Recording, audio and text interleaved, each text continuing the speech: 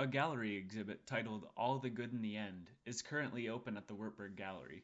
The exhibit features a number of pieces that are intended for more than just a glance. Angela Vasiscook, the artist, explained that the process to create each piece is just as important as the piece itself. Class, the artist came in and talked to us, and she explained that this used to be a sheet, but then she dropped it, and then we just rolled with the punches and went ahead and did organic sculpture. The exhibit will be open until April 8th.